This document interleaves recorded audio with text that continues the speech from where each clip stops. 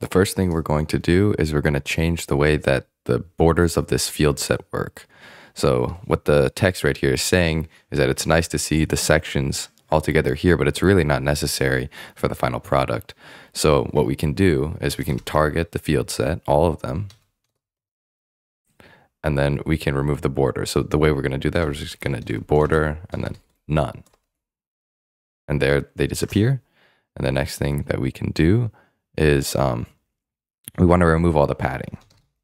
So we only want to have padding on the top and the bottom, but we don't want to have any on the left and right. So we can actually just do this without doing padding dash top, padding dash bottom. We can just use one padding right here and use a kind of short code.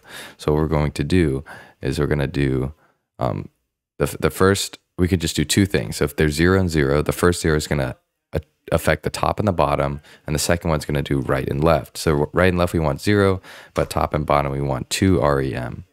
And there we go.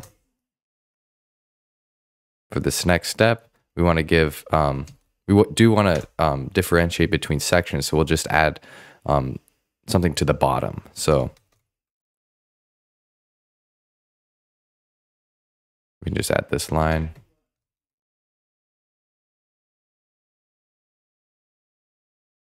And there you can see a little section that differentiates between everything. But you can see, oh, this one doesn't look quite the way we want it. So what we're going to do is we're going to use this pseudo class, which is really, we're just going to target the last field set. So field set, and then we do colon last dash of dash type.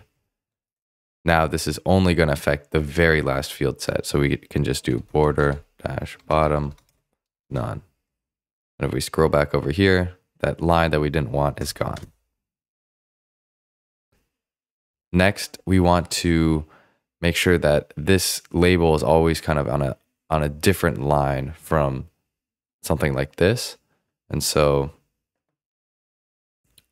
we are going, and no matter how, so if we had more width here, I think, yeah, they would all go onto the same line. So we want is it always to be on two lines like this. So it looks a little bit more uniform. So we're going to just target all input, text, area, and select elements. And then we want to make them take the full width. So width 100%. Okay, so there we go. That's one part. And now we're going to add some margin. So we can use that same shortcode that we used for padding, and it works just the same with margin. And so we only want to affect the top. So we have to have 4 things. And the way the order goes is it's the first 0 is going to affect top, then right, then bottom, then left. So we only want to change the top. So we'll just do 10 pixels. And then now we have some increased margin. Finally, if you might have noticed, this does not look right. That is not how we want it. We don't want them to be on different lines. We want the radio buttons to be right here and right here, and the checkbox to be right here. So we're going to add a special class to these elements. It's called inline, because we don't want them to be on different lines.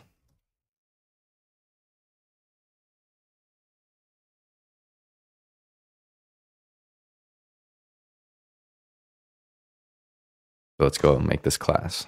So we're going to target by dot inline, and then we want width on set.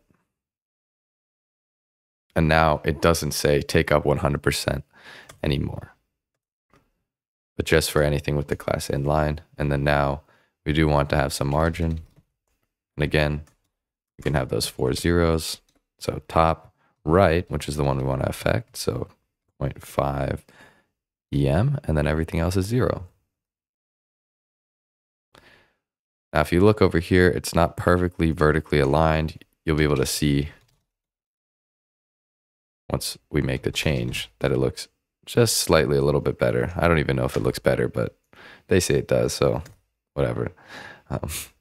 I believe you, Free Code Camp. And then we want to change. We don't want this white. It's a little bit too much. We're doing a dark theme here. So what we're going to do is we're going to just change that just a little bit, and we're going to affect the input and text area.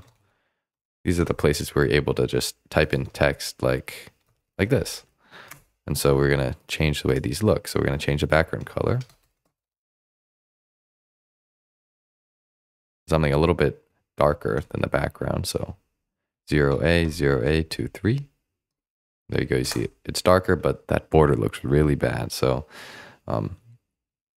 we are going to we're going to give it a better color, which is the same color that we just did. And now it's going to blend in. But we want to make sure we do the correct dimension. So we want it to be 1 pixel solid. And there we go. All right. And now if we want to type in some text, you can't see anything. That's because the color is black and it's really hard to see with that dark color. So we have to change the color of the text to FFF. And that's actually a shorthand for this whole thing. If you just do 1, it just repeats that one for 2. So that's a shorthand that actually works. And then we can set the min height to EM.